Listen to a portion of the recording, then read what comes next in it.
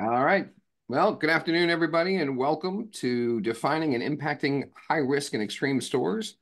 It's January, right? So hopefully everyone had a wonderful holiday, and we've taken inventory. Inventory's over. Now what do we do? That's what we're going to talk about with our great panel here today. So thanks for joining us. With me today is my partner in retail crime, Jack Britton. Jack, how are you doing today? I'm doing great, warming up a little bit. Thanks, Kevin. Hey, everyone. Yeah, you look like you're thawing out in the background there. We're working on it. Yeah. All right, excellent. Well, thank you everybody for joining us. We're excited to have you with us today. Um, we've got a few things to kick off with before we get started. There we go. We're going to start with our sponsors. As usual, just asking everybody to show the sponsors a little love. Without these folks, we just wouldn't be able to bring you these sessions like we do today. So we appreciate them and we appreciate you supporting them. And our sponsors today, Genetec, Cap Index, LVT, and Salient. And I'm going to tell you just a quick little bit more about them just right now. So let's start with Genetec. Genetec Inc. is a technology company with a portfolio that encompasses security, intelligence, and operations. The company's flagship product, Genetec Security Center, is a physical security platform that unifies IP-based video surveillance, access control, automatic license plate recognition, ALPR, communications, and analytics. For more information about Genetec, please visit them at www.genetec.com. Next up, we have LiveView Technologies. LiveView Technology is helping retailers deter crime, keeping bad actors out of the store and off the lot. Our mobile live units automatically detect and respond to unwanted behavior, alerting you to what's happening and allowing you to intervene before things get out of hand. In a community-wide deployment in 2 states, LVT units helped reduce violent incidents by 33% during Black Friday weekend. And a major home improvement retailer experienced a 40% decrease in unwanted behavior reported by customers and a 34% drop in unwanted behavior experienced by employees. It's time to be proactive about crime. Let's visit LVT at lvt.com to learn more. Next up is Cap Index. Cap Index is the pioneer and industry leader in crime risk forecasting. For over 35 years, Cap has worked with over 80% of Fortune 100, including 23 of the top 25 retailers, to assist them in mitigating crime and loss at their locations and out in the field. Visit them at www.capindex.com. And lastly is Salient Systems, but I'm not going to tell you about Salient. I'm going to let Keith do that. Hello, this is Keith Obley, Chief Security Officer for Salient. When I was running the loss prevention organization for Walmart and later the Home Depot, the challenge was making sure that we had actionable information at our fingertips to make critical decisions. Using Salient's open video management solution platform, you have that very opportunity today. Contact us at Salient Systems or me personally at keith.obley@salientsys.com. Thanks and enjoy the webinar. Thank you, Keith. And a very big thank you to our education partner, Loss Prevention Foundation. Check out the Loss Prevention Foundation at losspreventionfoundation.org. Lots of great stuff happening over there. We've got some new content coming out too, which is great. We've got some opportunities for you guys to earn your CEU credits by participating in today's webinar. So you get 3 CEU credits for today's session. So make sure you keep track of that if you are LPQ or LPC certified. And if you're not certified, well, why the heck not? Reach out to the Loss Prevention Foundation today and learn a little bit more about getting certified today. And if you pull out your smartphones really quick, if you're not already subscribed to Loss Prevention Magazine, get those smartphones out, scan that QR code. If you're not fast enough to do it now, I'm going to show it to you again at the end. But if you subscribe, it's free today. And for those of you who join our webinars a lot, you'll notice that we always say that it's free, and that's because it's always free. It's free, free, free, free, free, free. All of the advertisers pay for that. We can have it shipped to your home. We can have it shipped to your office. So subscribe today, get the print magazine, get signed up on the digital magazine. And again, if you don't already have Loss Prevention Magazine, why the heck not? And for those of you who are tied into our ORC audience, just a quick plug for our ORC Recognizing Retail Theft and ORC course that we have. We have scholarships for your law enforcement partners that are available. So please, if you are with the law enforcement groups that join our webinars, or if you are working with the ORC teams and you'd like to get some scholarships for the law enforcement folks in your community that you work with, please do reach out and let me know. We've got those scholarships available, and we are happy to make them available to you and through you to your law enforcement partners. All right, that's enough out of me. I'm going to turn it over to Mr. Britton. Jack's going to introduce our excellent panel for today. Jack? Yes, I don't know that most don't already know our esteemed speakers today, but we're going to introduce you anyway.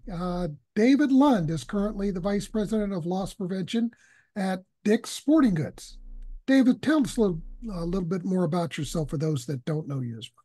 So thanks, Jack. Yeah, I've had the privilege of leading the loss prevention function here at Dick's Sporting Goods for almost 18 years, spending more than half of my career here. And I got to say, I've had the opportunity to work for some pretty cool companies and some pretty cool places, but I'd say nothing beats Pittsburgh for sporting goods retail. There you go. And David, you still running marathons too?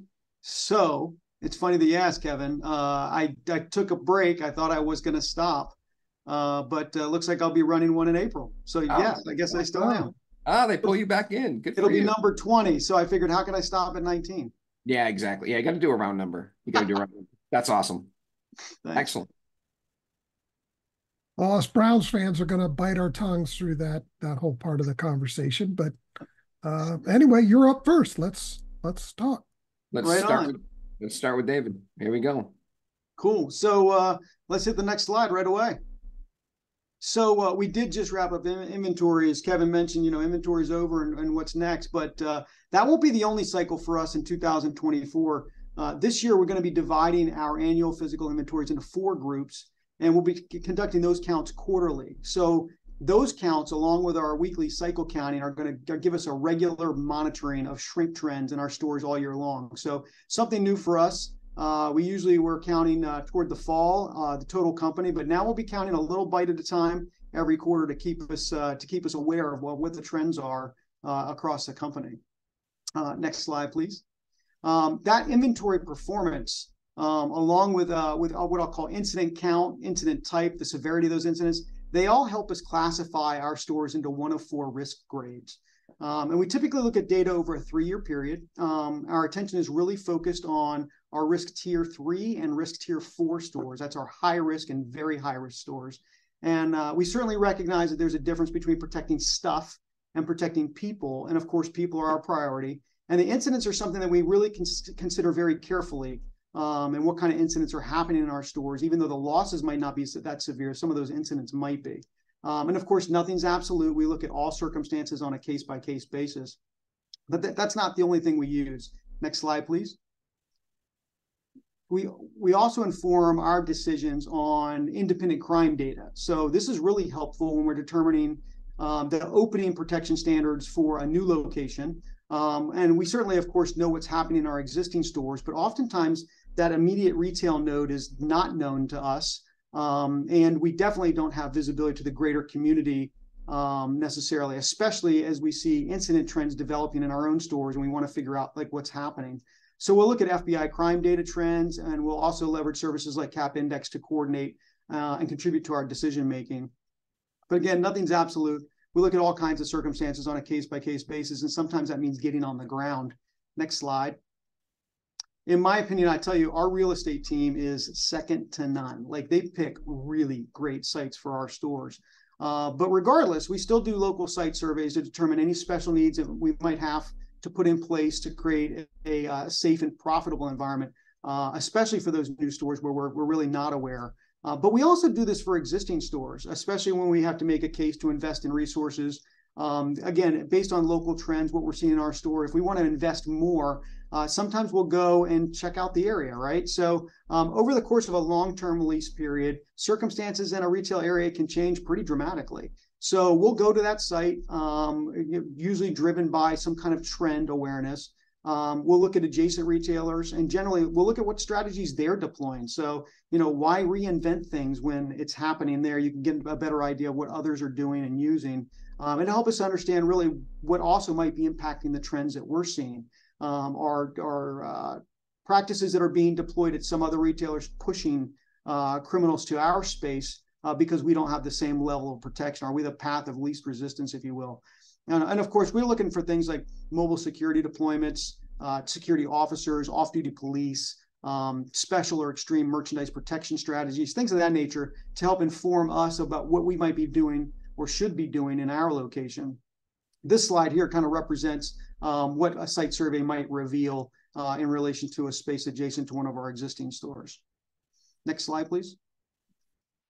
Depending on what our expected or actual experience is at our location, we're probably going to consider additional layers of protection. So just having an incident number or a shrink number, that's not enough to really inform a holistic decision. So we do have what I'll call basic merchandise exposure standards. That's our tagging and protection requirements that are basic for all stores. Those are our base standards that everybody follows. We review and recalibrate those at least once a year, and depending on the category, we often look at the standards based on what the category might be, brands inside of that category. Some are more popular than others, and then price points also inside of those brands, because you just can't protect it all. So we have to be pretty strategic and surgical about it. Now, we adjust those standards based on the trends that we're experiencing, and sometimes for inflation. Minimum price points for protection could increase as prices in a category go up. And again, because you can't protect it all. In addition to our basic protection standards, stores can also apply for what we call exceptions. And they'll do that to protect a product or a category that they're actually having a problem with. So, one sport, I'll use lacrosse as an example, might be more popular in Maryland or in New York, and that product might be more at risk there than it might be in Denver or Omaha. So we might have an exception for that kind of product there. That is a rigorous process, though, I'll tell you. Beyond, kind of the impact to our customer and the business, we consider the cost of protection overall, the tags or devices that we need to use, the labor to apply or remove those tags, or functions that might determine some type of assistance that's necessary. So if we're going to protect something in a way that's going to require a teammate to help out. All of these exceptions typically have expiration dates that cause us to revisit them more often to see if they're still necessary. And primarily this is because we put these protections in place for products that might be hot now, but after some time they might not have the same kind of risk. But we're always working with our operations and merchant partners to carefully test and reduce tagging whenever we can, as long as we can satisfy the needs of the business and our customers. We want to reduce as much friction as we possibly can. The merchandise protection by itself, though, is rarely the only solution that we deploy to our highest risk stores. We usually have a layering approach that also includes security and surveillance tools like an LVT tower, or building perimeter protection. We might use gates to dissuade burglaries or other activity. We might contract security personnel or off-duty police officers. And in the most extreme circumstances, we might actually relocate entire departments of merchandise to a different part of the store. That makes some of those more brazen thefts that we all see a little bit more difficult to execute. So we also have seen a good amount of success when we're staffing in areas very strategically and surgically dedicated to a brand shop or a category where there's a much more intimate contact with that customer, but much better engagement and execution, and the departments look great too.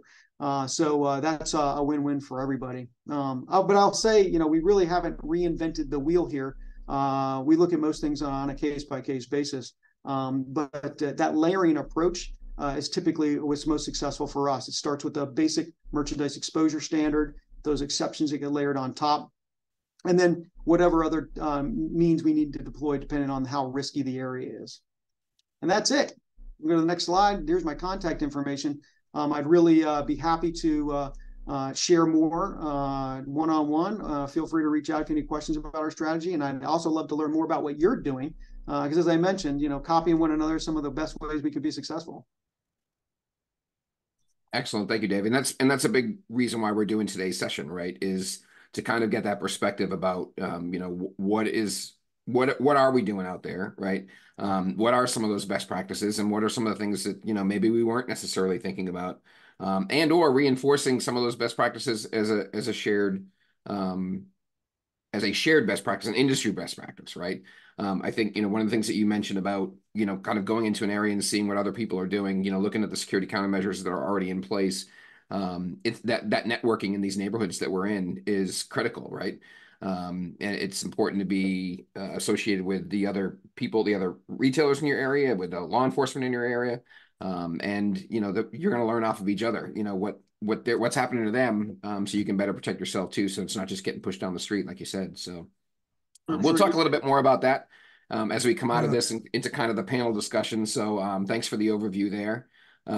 Jack, let's introduce Dave. Okay, next up is Dave Rogers. Dave is currently the Senior Director of Market Asset Protection Leadership at Macy's. He's responsible for Macy's store loss prevention strategies, leadership, and the day-to-day execution of loss prevention / asset protection programs. David, welcome. Hello, everybody. Thanks for having me.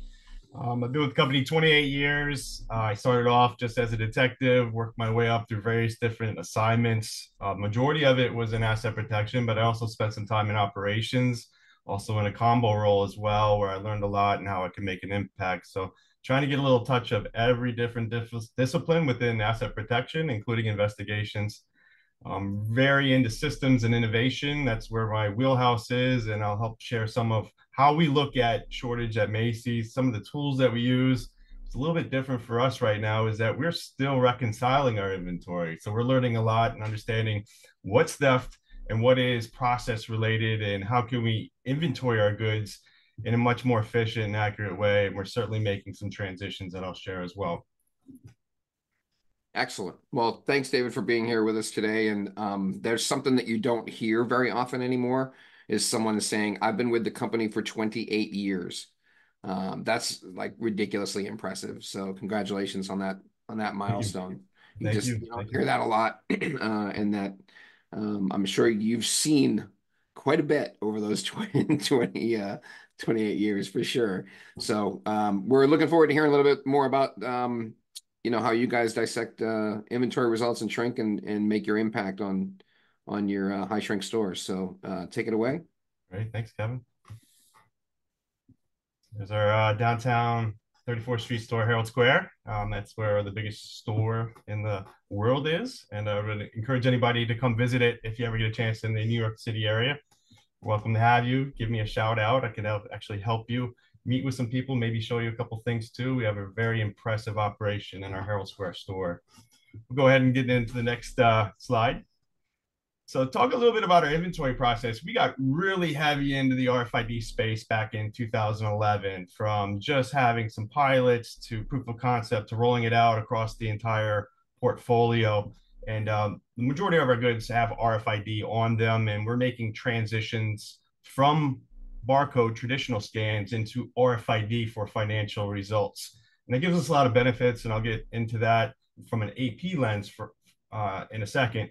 But from an operational standpoint, it really can increase our efficiency during the take, to be able to walk through and to be able to fan out merchandise and record all of our inventory has a lot of efficiency and a lot of upside for us. It also allows us to see our inventory at a more regular basis. So our monthly cycle counts are extremely important for us for a variety of reasons. The number one reason why we got into RFID was to drive sales for our replenishment businesses, to make sure that we have the right goods, right styles, colors with our merchandise, and verify that so we can best assort our customer.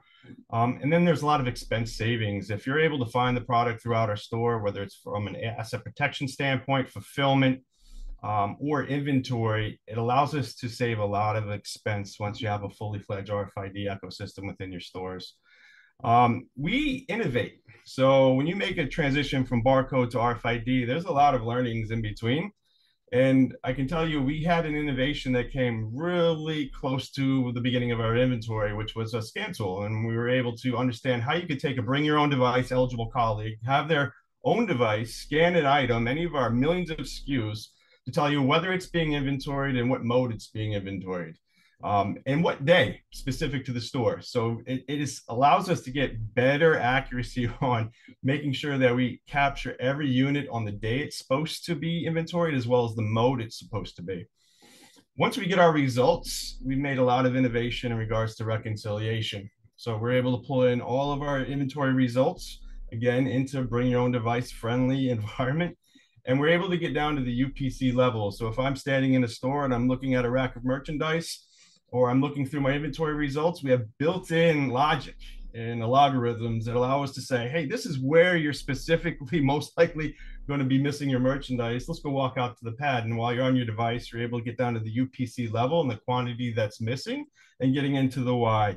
And be able to understand, when did I last receive this merchandise? How do I go ahead and submit a submission for a reconciliation? How do we clean up the number as best as we possibly can to reduce the shrink and have an accurate inventory and assortment for our customer?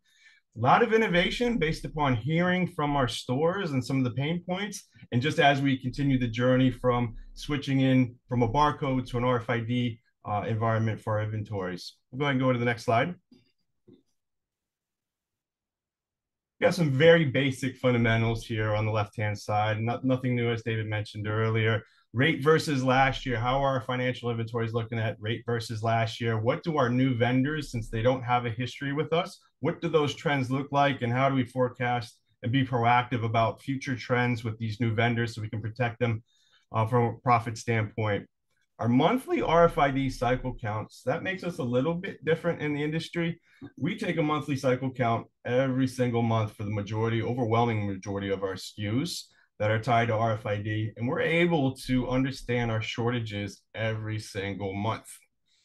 We're able to go down to the SKU level, just like during our annual inventory. We're able to click on a link that takes us right to the picture of the merchandise, so we know exactly what we're missing, and we can understand where it's positioned on the floor, so we can get in the way of theft trends.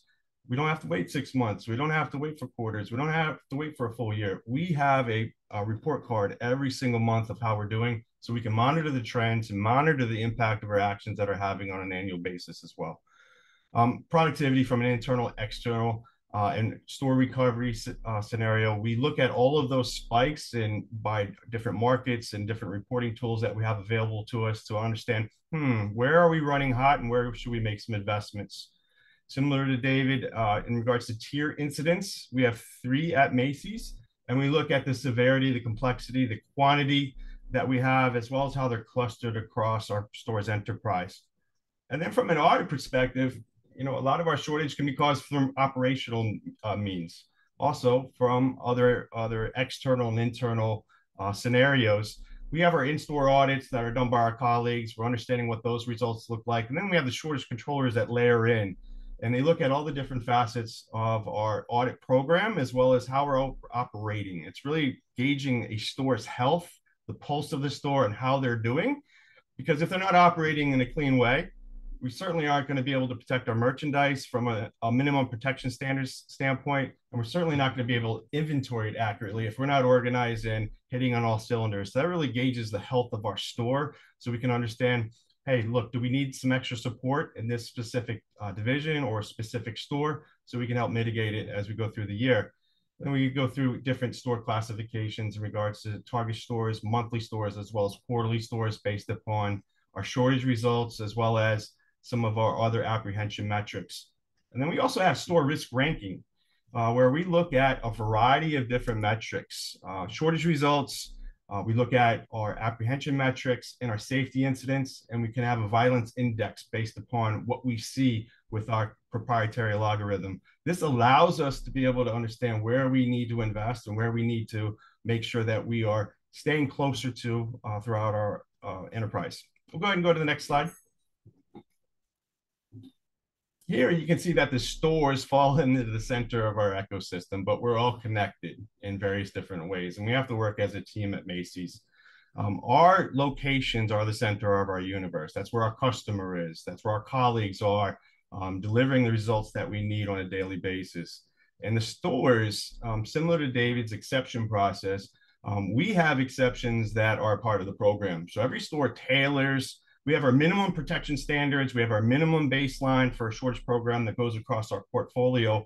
But we also have stores' ability to craft, use their creativity, their resources to improve processes, protection, and placement of our goods to help reduce shortage. That is a part of the program for our high shortage departments in every single store across our portfolio. So the plan and making sure it's executed, that is the store team's results that we look at. And we're able to monitor those throughout the year. And we'll be monitoring it through 24 through our RFID data and what that tells us. Are the actions working, or do we need to pivot and make it stronger? We also are understanding how some of our technology investments are performing. With RFID in regards to our cycle counts and our financial inventories, we also have our stores that have smart exit technology to understand exactly what merchandise is going out unpaid for, or what type of issues that we're having from a trend perspective. What stores have a high without sale rate? Those are things that we look at the stores and see how we're performing and how it marries up to our shortage results. And then really just hearing the feedback and pain points from our stores on what the store needs, what they're seeing, and what type of solves that we can have from an investment standpoint, training, program standpoint to help improve those stores. The region will look at talent across the board for where they have talent that can move from within the region or throughout the company. We look at our shortage programs based upon where unit levels that we have, whether it's a division or a region, to understand where we're performing. And then shortage presentations where we hold our stores and divisions accountable for the results that they have to make sure they're getting all the coaching, all of the resources, and all of the brainstorming we need to help win in total Macy's. And then the division, understanding how we are developing our talent on a day-to-day basis, making sure that we continue to get better every day. And then we have succession plans. We have a plan for every colleague for growth in our company, and we've demonstrated that year after year. But we have division-specific strategies. We want people's creativity. We want our partnerships. We want to be able to tailor it where we're having a specific issue of shortage related to a particular department, so we can attack it and attack it in a different way versus having to legislate something across the company. We encourage that here at Macy's. And then we have our central leadership. Once we have all of this feedback, lining with our senior management so they understand where our pain points, where our focus is for this year, making sure our merchants understand what we can do from a merchandise protection standpoint, making sure that they're on board to help protect their margins is extremely important. Understand where our investigative focus is, where our hotspots are from an ORC standpoint, what we're seeing from an internal dishonest colleague standpoint. Where are opportunities in supply chain? Because we're all connected when it comes to shortage. Understanding what opportunities and technologies that we need and focus that we have across our supply chain portfolio before the merchandise even gets to our stores. And then understanding what infusions and adjustments of staff and resources are needed across our portfolio to make us stronger and tailor it where we're most efficient to get the biggest return on investment. We have hundreds of positions that were added just recently, all the way from the hourly to the senior director level here at Macy's. We encourage everybody to explore those opportunities on macysjobs.com, and I look forward to speaking with you more in the future.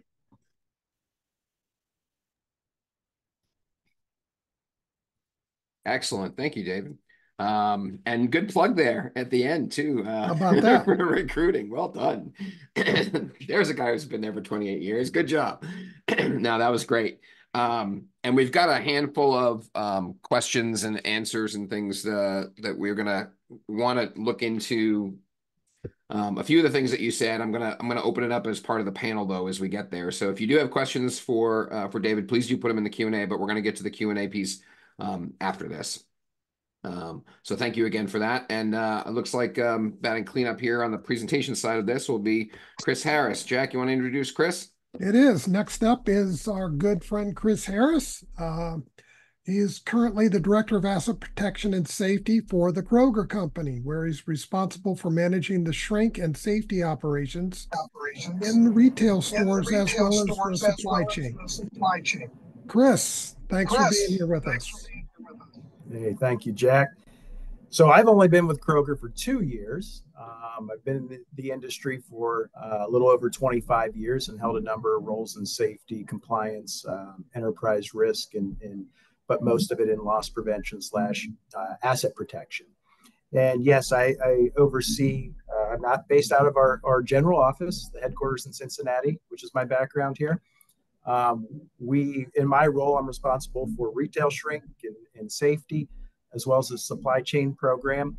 And then kind of unique, I think, to what we do here at Kroger in asset protection, I'm also responsible for DSD operations and technology for the enterprise, reclamation, the reclamation process, salvage sales, scam-based trading, and a host of other things. But I think that's kind of unique to asset protection, but it all fits with our total loss model. Chief cook and bottle washer. Yes, that too. Got a little bit of everything in there. Trying to see where that echo's coming through. Not sure why. Are you guys hearing that? We are a little bit. That's weird.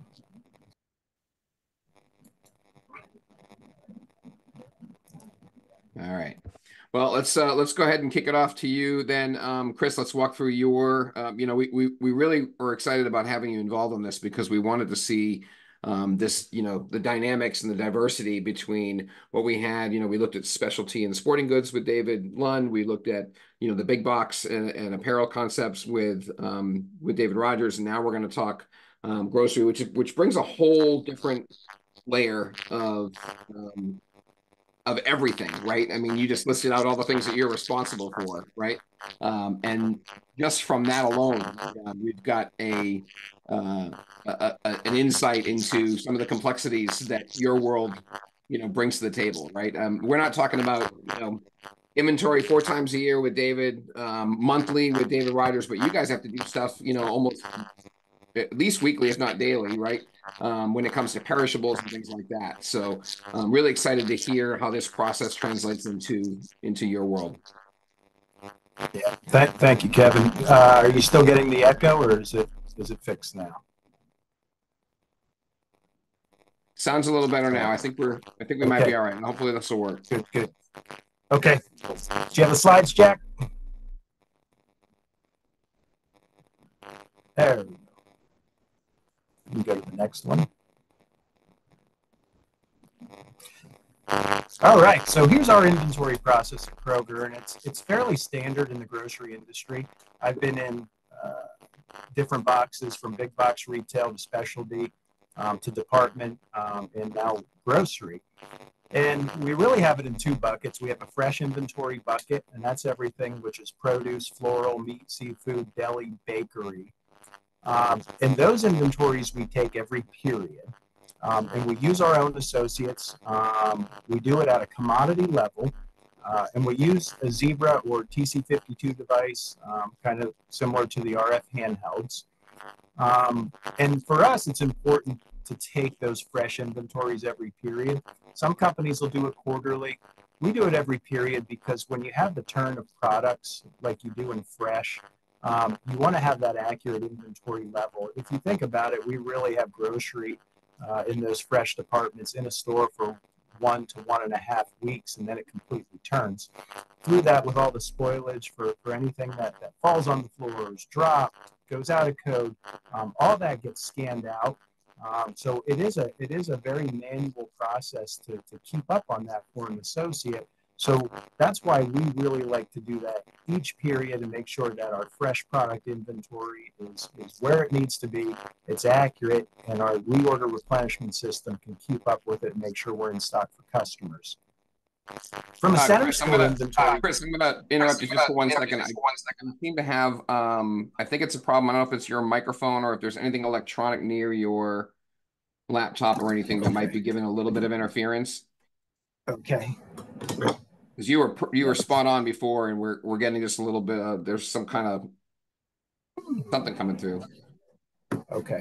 Hold on 1 second. Oh, that actually sounds way better already. It does? Yep. Just kind of moving my thing. Okay. Yep. Let's try it now. Sorry to interrupt. Let's try it again. Sorry about that. No problem at all. Oh, that's perfect. So then, Okay, great. So then let me know if it happens again. I'll move him further back. From the center store inventory side, we're pretty standard. So what you've already heard is kind of where we focus. So we'll do anywhere from a 6-month inventory to a 12-month inventory, depending on what our results in a particular store is. And for us, the most we get a benefit in knowing what our shrink is when we do these inventories. But I think the most important part is the replenishment of the goods. If you have a store that has high shrink and high loss, then your shelves likely are going to be empty and your on hands are going to be low. And it's important to get that replenishment and get those sales, but also use that information to build a strategy to ensure that you keep that product there for the customer. And our center store departments that we do once to twice a year are grocery, dairy and frozen, general merchandise, health, beauty, cosmetics, and pharmacy. And we use a third party to do that. So we don't use our own associates or our own equipment. We use the third party and third party equipment. You can go to the next one, Jack.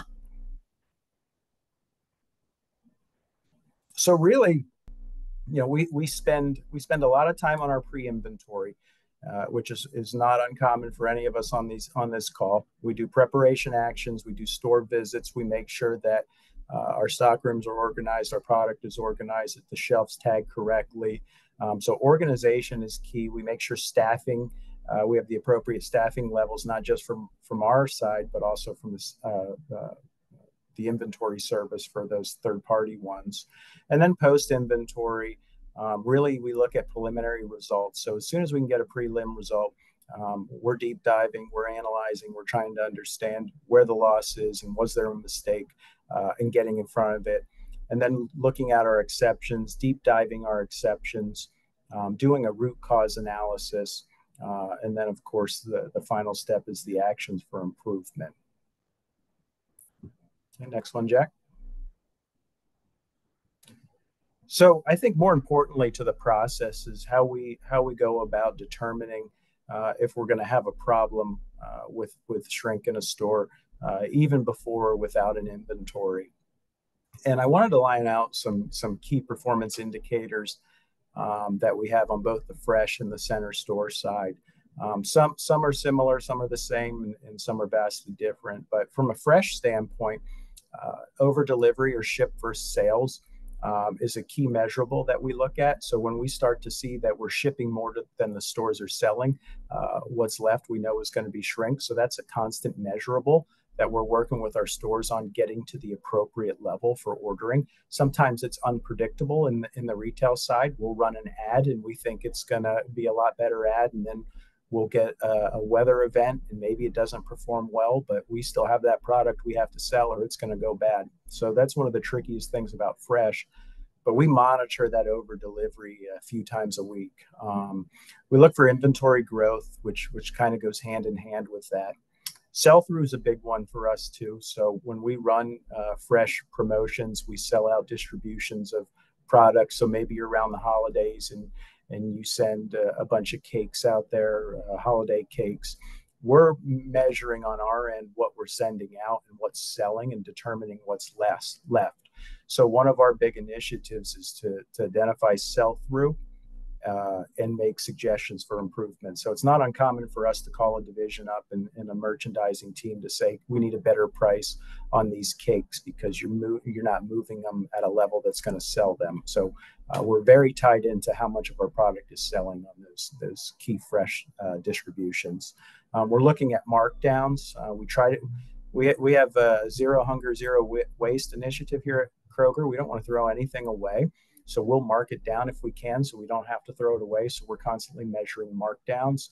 We're measuring products scanned out that didn't have a markdown because that shows we didn't find it and we didn't give it a chance to sell. Generally, if we mark down product, we'll have close 80 to 90% sell-through of that product. So it shows that if we mark it down, it will sell. So we have to give it the opportunity to sell. So that's one thing we measure. Of course, scan outs. Cooler conditions are another one. Are we rotating our coolers? Are we doing a first in, first out? Are we dating those coolers? And if we're seeing any of these opportunities, we know that this store potentially is going to have a tough fresh inventory. And then I added warehouse day supply there. If we look at everything, not just in the store, but what's in the warehouse. So one term we use is days of supply, and that's how many days you can supply your stores if your shipments stop. So I can say in general, we want to go 2 days of supply of berries. If my warehouses grow beyond 2 days of supply of berries, potentially we're going to have more loss because the berries are going to get to the store and be lesser quality. So we measure everything in fresh, specifically produce like that: berries, avocados, salad mix, and we have a set target on how many days we want it to be in the warehouse, and then we work to achieve that. And then center store, I think most people are pretty familiar with. Inventory growth is the main indicator that we see to tell you that you're going to have a tough inventory. So we monitor inventory growth, known loss scans, on-hand inventory adjustments. Do we have folks zeroing out product? Obviously, that's an indicator of theft or not an indicator that you didn't get a shipment of product. What are your direct store delivery credits, your DSD credits?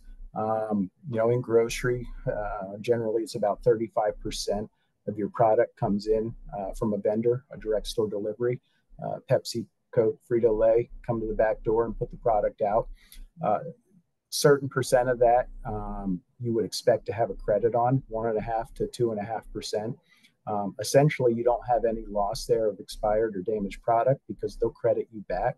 But you need to manage that process and ensure that you're finding those credits and that vendor's issuing those credits. Reclamation credits too, that's or when we scan it out of the back of the store, is it going to our reclamation center?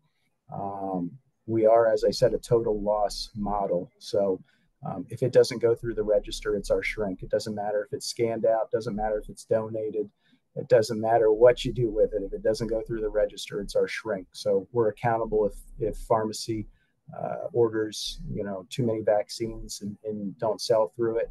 Those vaccines become our shrink. No matter what it is, it's our shrink if it doesn't go through the register. So we're very, very in touch with all those programs and initiatives. And then stockroom conditions, I think, is the same in center store as it is in fresh. If you walk into a disorganized stockroom, you have disorganized on-hand counts, you have pilferage, you have damages, and that's a key indicator of a high shrink. Okay, Jack? So switching gears a little bit to our risk model. The way we look at it is we use a crime index score. That's the main driver. Is we want to use analytics as a base and determining what our risk levels are, and then some historical company information such as shrink, as well as the incidents that we're having in the locations. So really, we use that to build our risk level. And I have 4 tiers on here. We do have a max tier as well between high and extreme, but we recently have gone to the extreme risk level, and we call it extreme to separate it. And it's a very small group of our stores. And it is those stores that are in the toughest areas. So we really wanted to call them out and make sure we do things differently in those stores. And we also wanted to reclassify our shoplifters. I think in the past we've had amateur, professional, organized crime.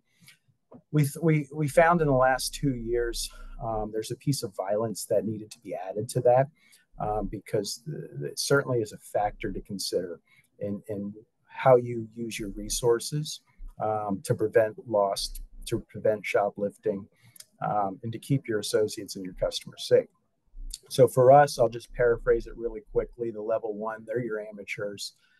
We see that as a low risk of violence and a low risk for shrink. Level 2 are more of your organized thieves that might be stealing online. We think, or stealing and selling online. We think that they could be a medium to high violence, but their risk of shrink is very high because they take mass quantities. And our level 3 is really the newer one for us, and that's those individuals that might have drug problems, might be slightly unstable, and pose a risk to our store, not just from a shoplifting standpoint, but they're going to get violent if somebody tries to stop them or confront them. So we felt that the risk of violence is extreme, but we think the shrink level was a medium. So obviously you can, and these aren't 100% all the time. You can't say everyone's in one of these groups, but what we found is this has been pretty accurate for us to be able to speak to the organization on what type of shoplifter is essentially frequenting a particular store. Okay, Jack. And this is really my last slide, and this is what we're doing in some of our extreme stores. And there's been a lot of conversation about this in other conferences, and we felt that we needed to do things a little bit differently. And I know others on this call are doing a similar thing. So we've stepped up some of our solutions in these extreme stores. And I have a few pictures of our guards there, and our extreme guard program is really a big piece of it. And getting guards in your store that can react, and these aren't police officers; these are guards, but guards that we're giving some authority to act. We're in some areas, Kroger is that can be a little dangerous, and you have an option out there. Do you close and create in the grocery industry what you call a food desert, and folks can't get to groceries, or do you adapt? And this is our attempt to adapt. We said we're going to make our stores safe for our customers and for our associates, and there's some risk involved in that when you start to equip guards with the ability, to handle situations. There is a risk. We thought the risk was greater to not do anything. The risk to doing nothing outweighed the risk to equipping guards. And then I've added some of our other solutions that we're using in stores, and some of them may have all of these. Some of them may have a handful, but we have some really great solutions on here that you can use, and I'll just reference that, and I'll call out couple of our sponsors with Live View Towers and Cap Index who are on here. So I'm not afraid to mention them since they are sponsoring this, but great partners out there. And certainly the technology in the asset protection community is some of the best in retail. And these solutions are helping us get a handle on it. And we've seen improvement. We've had customer comments from a positive standpoint. When you start to put in very secure measures, you worry, how's your customer going to respond? If you pick the right stores and you partner with your local government, you have a lot better chance of getting this through and seeing a success with it. All right, Jack, I think that's all I had. Sorry for the echoing. No. You're totally fine, Chris. Not sure what picked up there and how that happened, but the rest of it was spot on. Let's just agree to blame it on Kevin and leave it there. Yeah, there you go. Thanks, Jack. All right, so a couple things. So we're going to ask the audience if you've got some questions. I know we've got a few in there in the Q&A because we definitely want to make sure we get to your questions and share them with the panelists. I think there's a lot for us to talk about based on the three presentations that we just had. I mean, we see some similarities, we see some differences, we see some opportunities, right? I think, Chris, coming out of yours real quick, since we just ended on the whole extreme piece, I'm curious as to sharing the feedback that you guys are hearing from the folks in those areas, right? I mean, there, as you said, you've got stores in very difficult locations where it might just be easier to close up and take your toys and go home, right? But you're sticking it out. You're using these different countermeasures. What's the feedback from these communities? I know that up here, I live in New Hampshire. You walk into a New Hampshire grocery store with somebody, armed guard at the door and body armor and body cameras. People would freak out, right? But it's not needed here, and they wouldn't even understand what that means. But in those neighborhoods, I gotta think that that's a little more comforting than anything than scary, right? Yeah, yeah, that's a great question, Kevin, because that was our concern. What is the community going to think of this? And because we picked the right areas, not only were they accepting, they were appreciative. And I was absolutely surprised at the number of comments that the managers in those buildings provided to us that they received from customers, that they appreciated somebody at that door. They appreciated some of the other countermeasures we were doing, the towers in the parking lot, the very visual things that they were doing. They appreciated it. I mean, I think in those stores, the community knows that the area itself could be more dangerous. They know what the crime's like around there. They know what the other retailers are experiencing. So when you do something about it, I think you're showing them that you care, and they become very appreciative of that work. Yeah, that's great. You Uh, know, Chris, there's a lot that goes into that decision making process. I mean, obviously, you're making a decision on things like what's going to be the customer's perception. The expense that goes into it. There's a lot that goes into that process before you determine, okay, these are going to be the stores that we choose for this type of program. Can you talk about that a little bit? What goes into that decision process? Yeah, we started with the data. So we started with crime statistics, and we wanted to have a base in data, and we wanted to have a base in we wanted to have the opinion from our folks out in the field.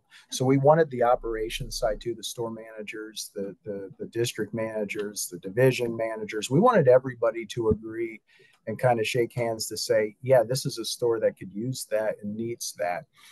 So it was a slow process from that standpoint, but worth it. And the other key to it, I think, Jack, that helped the success is we partnered with the local government first. So local legislators, the mayor, the police force, before we start to put these measures in place and make sure we have their support.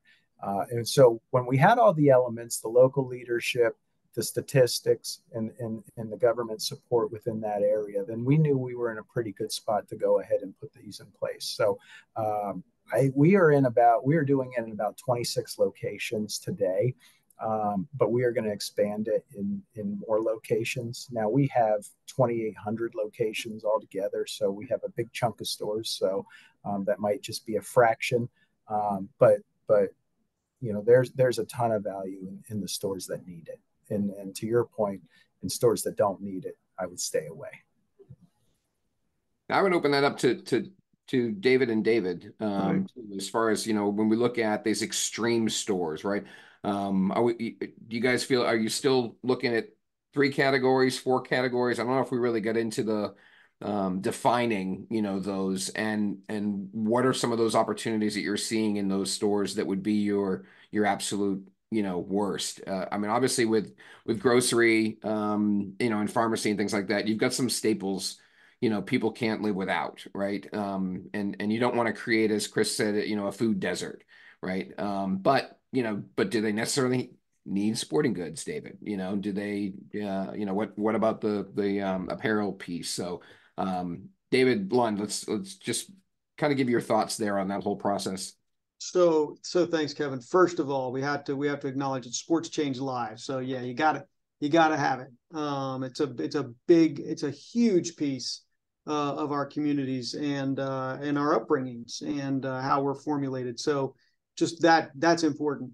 But we're not dissimilar in our highest ranking stores, in our highest violent stores to Chris, taking a page out of the Kroger book, when we learned about it at the LPRC and some of the extreme stores that they were dealing with.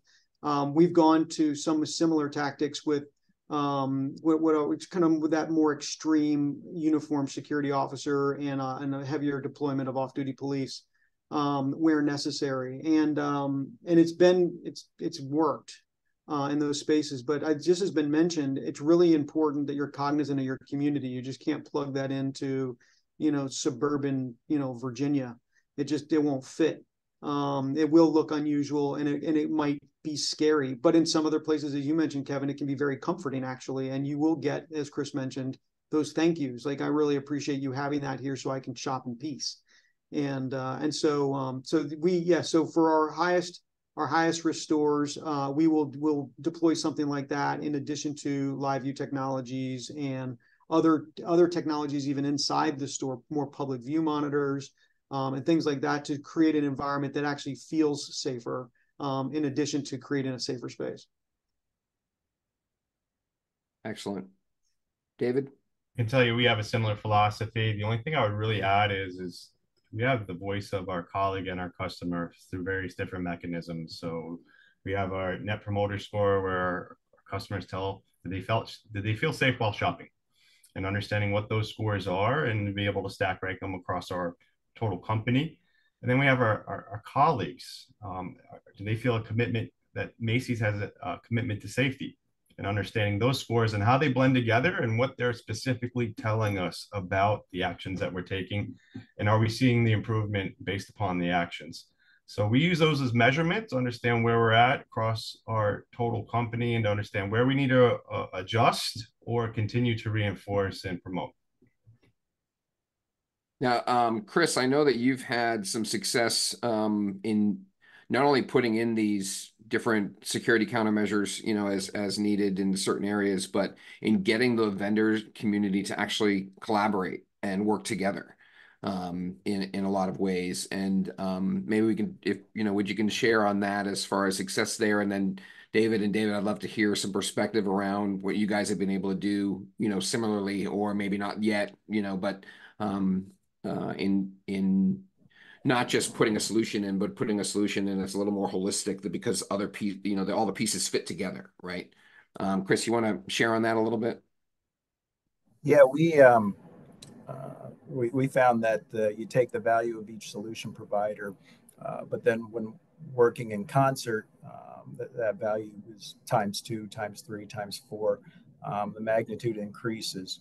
And I'll give you for example, if you have face matching technology and you have a gatekeeper or cart locking system, if you can get that cart to lock, send that signal to the facial recognition, get an individual, get what they did by the cart locking, and then send a signal maybe to the parking lot towers to pick up that individual leaving the store. Maybe then sends a signal to a license plate reader. So now without having necessarily boots on the ground, asset protection professional in that store watching that incident, without that, you've just now captured everything that occurred and bundled it up for a prosecution.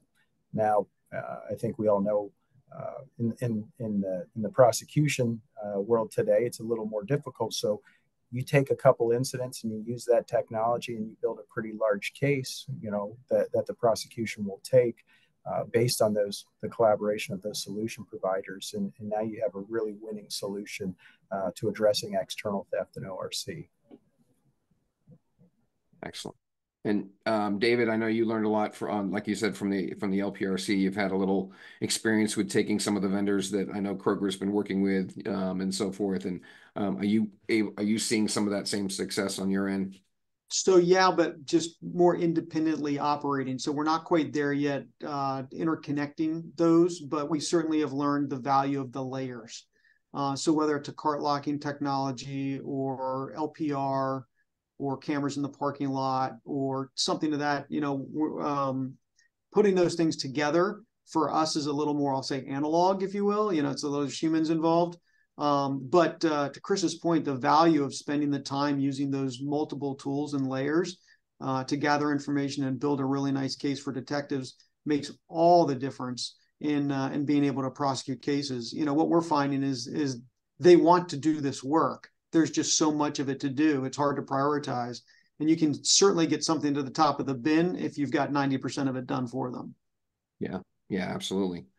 Dave, I know you guys, Macy's loves to innovate, right? So, tell us a little bit about how you're tackling some of these opportunities in those higher risk stores.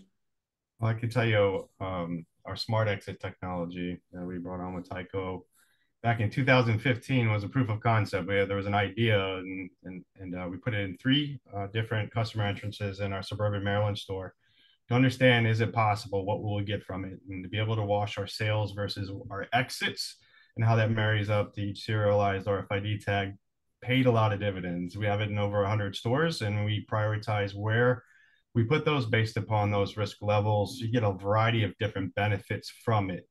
To be able to understand what went out your store, by what quantities, by what department, and to be able to understand who with a couple clicks is extremely valuable for us. Think about ORC situations where we have fences and we're able to understand the RFID, how many RFID tags are with that fence, and to be able to understand what stores they tie to, and to be able to click and be able to see that potential suspect leaving on a prior date with that merchandise, and to be able to connect all of the different dots with just a couple of clicks. That's where we've had a lot of different innovation, and then some of our integration with some of our exception reporting from a colleague standpoint, to be able to see what void activity, what merchandise left after it was voided, and to be able to connect it with all these different innovations that we've had, all based upon RFID over the last 10 years, is extremely makes our teams efficient and more targeted. Excellent. Okay, obviously you guys know that I have a million questions, but we're going to go ahead and go to some of the Q&A questions here next. For all panelists, what type of expectations do you have in place for your guards when they're on post? This is from Heather, or Heaven, I'm sorry. Heaven, by the way, congratulations on your recent move. Let's start with Dave.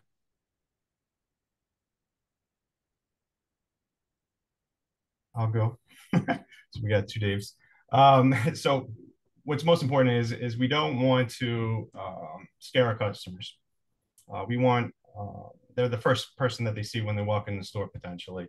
We want them to smile, be engaging, and be helpful for our customer, and also be informative, and to be able to be the eyes and ears out on our stores to help influence and provide intel of what's happening in the store. But I'd say most importantly is to be a good ambassador to our brand. That's what's most important. Yeah, I would echo all of that. And we do kind of govern that, I guess, with very specific post orders, whether it's off-duty police or contract security agency. We've got pretty specific expectations around how they'll behave and operate, what I'll say in peacetime and at other times. So engaging our athletes as they come into the store, being familiar with the store, be able to provide wayfinding.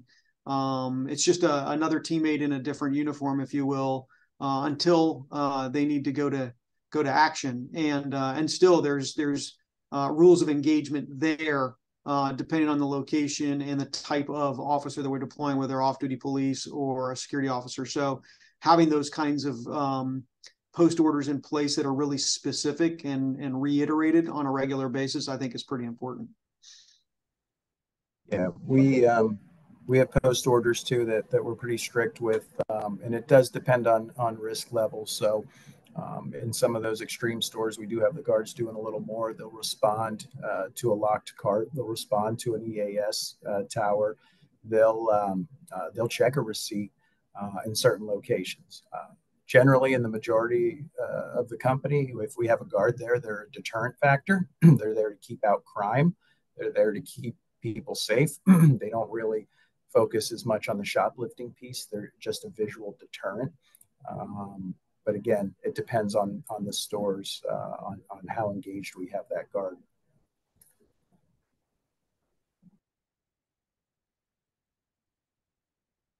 Jack, I'll take the one from Emmeline Taylor. So there's been mention, this was one of the ones that I wanted to talk about too, when we, David, you started off talking about how you go into these neighborhoods and you guys, look at what other stores are doing. And, Emmeline's question here, there's been a mention about not displacing crime to other stores. And what examples of collaboration and joining forces do the panel think have been particularly helpful, besides just, sort of talking shop. But, obviously you guys have an initiative, David, to go into these stores. and actually look around, right? But I'm assuming you're also in there, talking to people, and especially after you open the stores, right? But even before that, you're going in, you're having some discussions. What are some of the opportunities in some of the different communities, um, as far as retail groups and orcas and all that type of stuff? It's certainly all that, Kevin. I think a big piece of the collaboration is really about consolidating cases. Makes them easier to prosecute and more appetizing to those prosecutors. So I think that's a big piece of how we collaborate when it comes to kind of not displacing crime and collaborating in that way. It's a little more difficult, quite frankly, because there's shared expense involved. There's different sensibilities for different companies. We may want to put a live view technologies tower in one of our parking lots, and it'd be great if the adjacent retailer wanted to share the cost and the benefit, by the way. But brokering those relationships is not always that easy, because that other retailer might not use that technology, might not want to use that technology. We do have pretty great success in shared security officer resources, which has been good for us in some circumstances. Unfortunately, if the officer is shared between two locations, the location that doesn't have the coverage at the time it's being shared is usually at risk. So it's problematic in and of itself. But that's where we've had the most experience. Most of it is I think anybody would say if people have got off-duty police, or they're using technology in the parking lots, or they're doing something special from a security or merchandise protection perspective in a store, that if you don't kind of meet the minimum standards, you're probably going to be at risk. And at the end of the day, we're all responsible and accountable to our shareholders and our customers, and we want to make sure we're creating that safe environment for them to shop in. Chris? I think David said it perfectly. Collaboration is key, and I think at the division level, based on the area, there's great collaboration. I would say at the headquarters, we're not reaching out quite as much to the local areas, but out in each of our divisions, there's some great relationships with other retailers. But it's more information sharing than solution sharing, and helping get some of these violent offenders out of the stores, and kind of taking care of each other in the communities by doing that. Dave? Or that is I think we're all coming together as a community to influence legislation, our district attorneys, on penalties for people that shoplift, and to be able to come together in critical mass that we can influence if we're all together with that same voice, and to be able to influence legislation going forward. That's, I think, the biggest piece that we can tackle going forward in the next several years.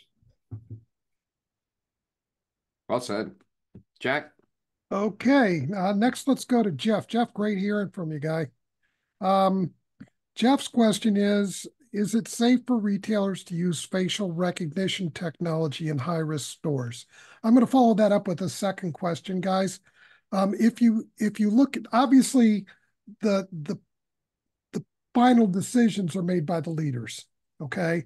But what goes into that decision-making process? Who do you get involved, whether it's the solution provider community, your operations teams? I mean, who all do you get involved when you're making these decisions? And we'll go with facial recognition as one of those decisions. Yeah, we don't play in that space, Jack, so I'll defer to the other two if they do.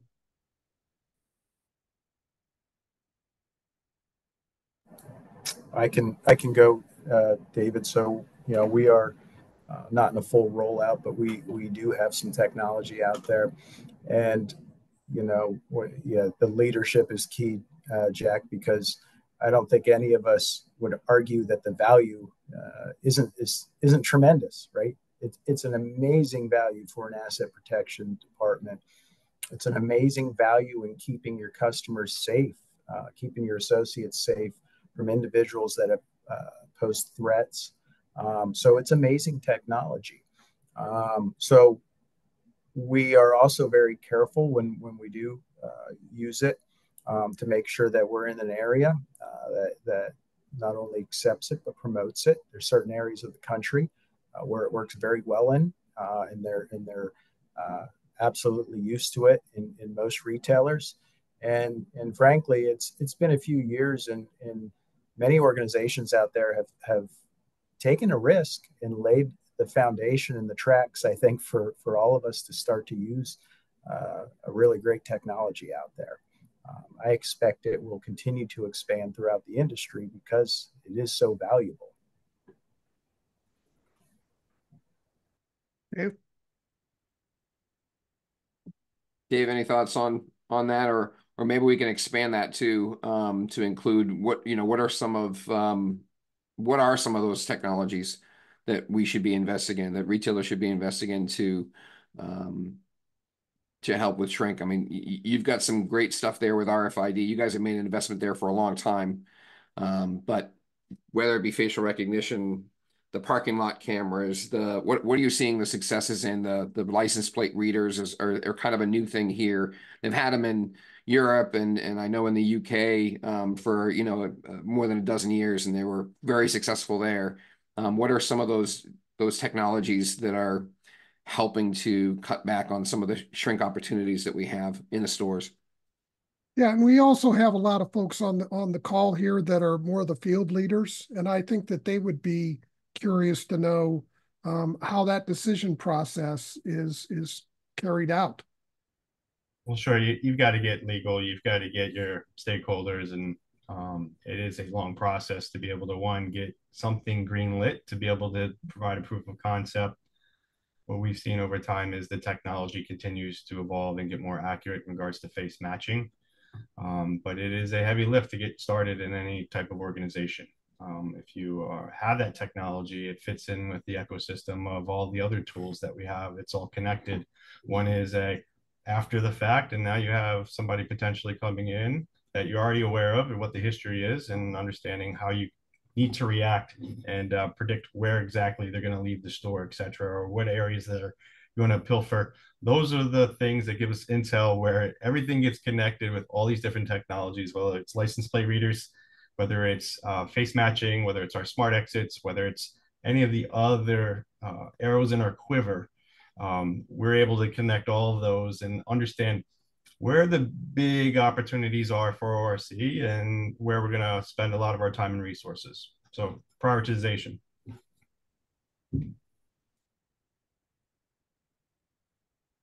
Chris, you want to expand on that? Yeah, I'll say, I mean, I hit on it a little bit earlier. We have some amazing technology. Um, Look, if I could do it all, I would, because it all adds value to an organization. So I would say if you're a retailer, I'll speak on behalf of grocery, and you're not containing your carts at the door, then you're probably missing a valuable resource, or you're not monitoring your self checkouts. You're probably missing a valuable solution there. But they're all extremely valuable solutions. You just have to do what's right for you. There is some saturation where if you do too many of them, that some of the value might be diminished on each individual one. So choose them carefully. If you have a leadership team that buys into one over another and is passionate about one, use that momentum and invest in it, because you're going to get a return. Mr. Lund, any thoughts on the technologies out there that are helping you guys to reduce the impact of shrink in your stores? So we are the smart exit that Macy's is using is something we'll be deploying in the next 30 days. Pretty excited about that and what it'll teach us. And the face matching technology is very interesting to us. And it's something that we explored years and years ago, pre-COVID, and with some limited success. But it's really tenuous as far as where you deploy that kind of technology, because there are specific state and even municipal laws for or against it, and those seem to be changing pretty quickly. So that's a difficult investment to make when A, public sentiment might not be great for it, and B, it might become illegal after you've installed it. So something that we've just been paying attention to before we deploy something like that. but certainly, like it's been mentioned, getting all of our operations partners involved, the legal department, it's very important that everybody's kind of locked arms and working together toward keeping stores safe using technology. Excellent. Jack, you have a favorite here you want to pull? Let's see. What are some of the more prominent changes? If you look, I mean, you guys have all been around a long time. When you look at the changes in the way that we address things and the high shrink issues in the stores from the time that you started in the industry until now, what do you think some of the bigger advancements that we've made are? For me, everything's just kind of just a better mousetrap, if you will. Like, I don't know, aside from, the face and feature matching technology out there, that everything else is just a little bit better than, technology we've always had. Even Smart Exit is using RFID and EAS technology that's been there for a long, long time. I think the real unlock is what Chris and Kroger is doing, and where we hope to get is that interconnectivity of technologies. Like, that's the game changer. That's what really makes a difference, is when you can pull all these different technologies together, talking to one another, and interacting with one another, so they can tell a complete story and build evidence it's hard to rebut. I think that's really important. And of course, the analytics that we have today and AI technology that's emerging in our space is going to be fun to watch. I mean, we can do the same kinds of data digging that we've always done. We just do it a lot faster, and we're a lot smarter about it. But again, it's just a newer mousetrap. It's that interconnectivity of all of it that's really the game changer, in my opinion. I can maybe go a little different direction with it. And when I started, there was a few buckets of shrink, and I think where we are today, and David Rogers hit on it a little bit. There's so many operational causes of shrink that we know today. We could fill up 100% of our time going after operational shrink. And then if you look at in the grocery world, we talked about markdowns, but what are you doing with your conditioning of your produce? Are you cutting the ends off and soaking it at night to replenish it and keep it fresh? That way it doesn't go bad quicker. Are you spraying your berries? Are you keeping your asparagus in water? Are you giving your meat an eighth or a quarter inch of fat? I mean, there's a million things we could do. How many chickens we're producing versus how many we're selling, and how we're gonna second chance that if we don't sell them. I mean, we could be in there all day after operations. So what we know today seems to be a lot greater, at least than what I knew when I started. And balancing those priorities is often difficult. Say the biggest change from I've seen in an evolution is just getting down to the UPC level and understanding specifically when and how and what is going out your store versus guessing on a yearly annual inventory and saying, wow, I didn't realize I got surprised by the shortage in this particular category of goods. Here you have something every day being able to tell you how you're doing, where you need to react. And our agility is so much better than it's ever been. And we're more efficient for it. It's funny. It's one of those things too, where, when you look back, and we've all been in this industry for a long time. So I think it's, a fair analysis that it's kind of like looking back when I had a pager, when we used a fax machine, right? When we had, the cell phones that were in a suitcase, that are, and now we've got microcomputers in our back pocket, and you look back and like, how did we survive? Like, how did we do it back then? Like, you think about the inventory process 20 years ago, and it's like, so much that we didn't know, that now we can tell almost daily, right? It's amazing. Don't forget reviewing journal tape against the VHS recording. Yeah, right. Yeah. How many people are saying what's journal tape? Yeah. That too. Yeah. Well, and what's VHS is going to be the other one, right? Too funny. There's a couple of questions in here, guys, that are specific to, there's one for Chris, Dave, there's one for you. Do you guys want to go in and you could type a response in there? I think that might be helpful. Um, for let's see. Saud Zafar had a question about external events, unrest, protests as catalysts for increased risk within the stores that you've already dubbed as extreme or high risk. So, and how do you respond? Is that do you see other things that are impacting your high risk store analysis outside of the inventory process, like events that take place and now all of a sudden this has become a high risk store? Or is it mostly based on the inventory process? And Chris, I'll start with you. Yeah, we haven't used anything like a civil unrest to change our risk level. Like I said, the very first component is the historical information from crime index scores. But I would say if it was habitual and we saw a lot of it, we certainly would maybe have a separate list for that store. It's a fair call out though, but we're just not today. We're not adjusting it. Dave Rogers. We have a lot of different metrics that we look at. We have a long history. We have our own operations center that logs everything. So we have all that internal data and various different protest events that have occurred. And we have made adjustments based upon our own data. We always look at crime index as well, but we find our own data to be the primary driving force behind what we do. And whether it's adding polycarbonate glass on reinforcing our stores, exteriors, we have a better comfort level in those locations that we've deemed high risk than we've ever had. That's great. Mr. Lund? Yeah, for us, it's incident based. I don't think we've ever changed our risk rating for a store because of an event or even a series of events in a short period of time. And even when we were experiencing a little bit more civil unrest, a lot of that would happen in stores that would, in areas where we had stores that we would not have considered high risk at all, or at least we didn't have those experiences, but they were for the moment. So where we deploy board up procedures or off duty police or something like that, it was always very temporary.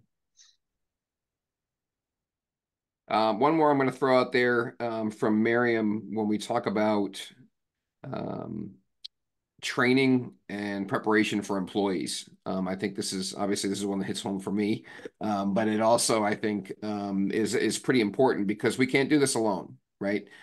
So how are you guys engaging your associate base, David, your teammate base? How are we getting them engaged in this process, and how are we making sure that they're aware of the operational opportunities and deficiencies and things that can happen? The direct store deliveries, Chris, from that perspective, how are they knowing what to look for and what to watch out for, and just overall getting them engaged in this shrink control process? Dave Rogers, let's start with you today. Part of our store's shortage reduction strategy, where we're tailoring it to that specific store based upon their resources, their ideas, their partnerships, and changes in process, because it could change operational shortage that's fueling it. What's important is that everybody understands what their role is, where and why we're going after things, whether it's the person that's unboxing something and applying EAS tags on in a step out way, in an exception way, where we're going to stand harder in regards to what we do on this particular category of goods, to the person that's placing the merchandise in a certain way or cabling it to a fixture, to a sales manager who's making the rounds throughout the day and understanding, wow, I understand what the protection is on this category of goods. And I know why, because we continue to reinforce it at our shortage reduction meetings with our AP leadership and as a company, that we know we have to win in these categories of goods. So everybody has to play a role in that cycle in regards to where the merchandise comes off the truck to the moment it goes out out with our customer in a shopping bag. Excellent. David Lund? Yeah, so well, I'll say, and maybe I'm old school, that poster programs and table talkers and even computer-based training back in the office all still have a place. Although I'll tell you, it's a very small place comparatively anymore. Today, it's all about getting that information to our teammates in a more digital fashion and on a handheld whenever we possibly can. And it's just whether it's huddle notes about what's going on in the store for the day, be on the lookout type information, or just basic awareness and training in very quick, like micro trainings, if you will, that can be fun, is pretty important. But I still think some of those old school platforms still have a space. But I think the more digital and the more mobile we can get with our awareness and training to keep our teammates informed is better. And I think they like it better too. Yeah. Well, and you create a connected campaign, right? Like you want that digital stuff to connect with the stuff that they're seeing, peripherally, whether it be the poster on the wall, the tabletop or in the break room table, or the decal on the floor, or something on their lockers, or that type of thing. Chris?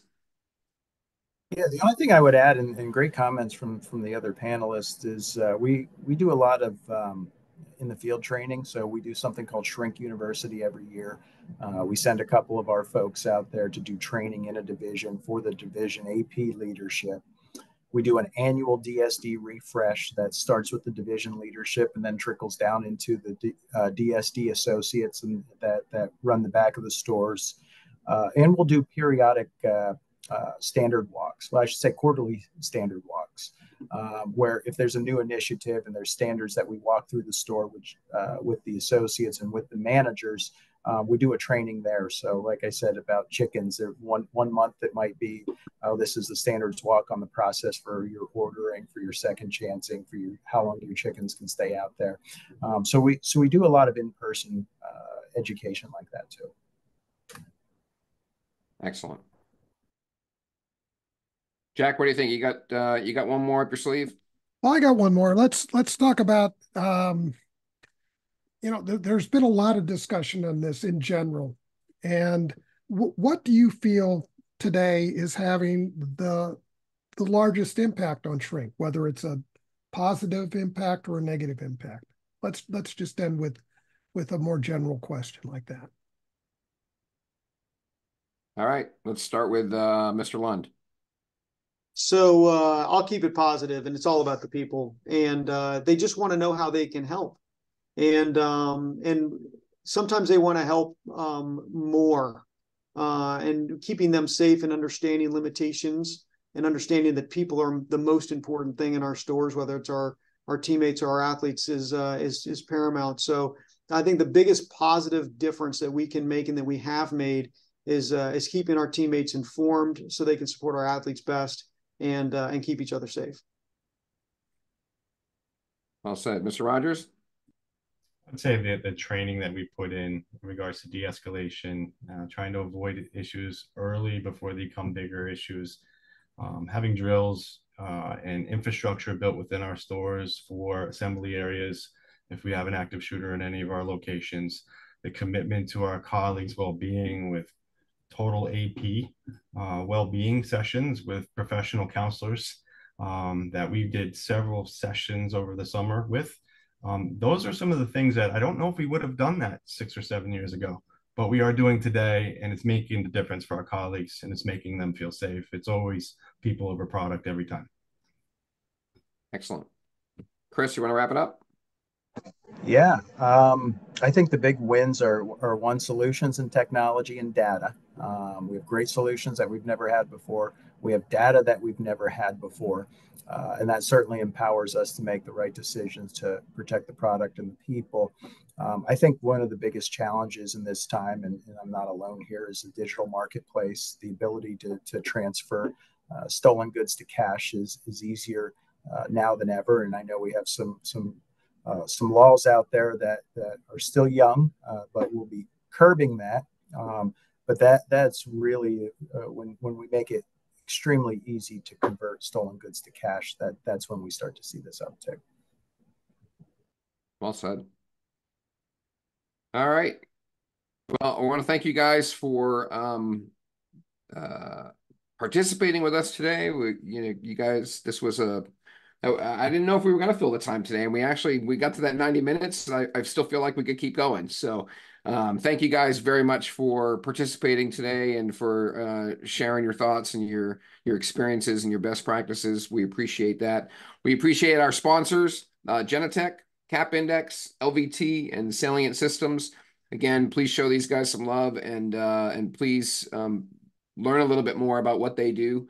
You might not need them today, but you might need them tomorrow. We heard about a couple of them today, actually, as well. So definitely worth checking out. And thank you again to those sponsors. Thank you to the LPF. LossPreventionFoundation.org. Again, keep track of this. You get your 3 CEU credits if you are already certified, and if you're not, then you should be getting certified. There is your QR code to, I promised in the beginning I'd show it again, and there it is. I'm showing it again. Get your phone out, scan it. If you're not already subscribed, make sure you're subscribing right now, because right now it's free. Those scholarships are available. If you need to email me and let me know that you've got some law enforcement folks in your community or in your region, your district, if there's folks that you network with through the ORCAs, we've got some great ORC training and responding to retail theft opportunities here with education for these patrol officers. We've got a detective level course coming. We've got a DA level course coming. Then these are free to the law enforcement community right now. We've got some scholarships available, so please do reach out. We're happy to share and get them links to that information. And with that, I will wrap it up and say thank you, everybody. Stay safe. Jack, any parting words? Just great job, everyone. Great questions, great answers. I love it that we left it on a positive note. Loving it. All right, guys. Well, thank you so much. Appreciate your time today. Thank you to the sponsors. Thank you to you for attending. We appreciate you as well, and we'll see you again soon. Thank you. Stay safe.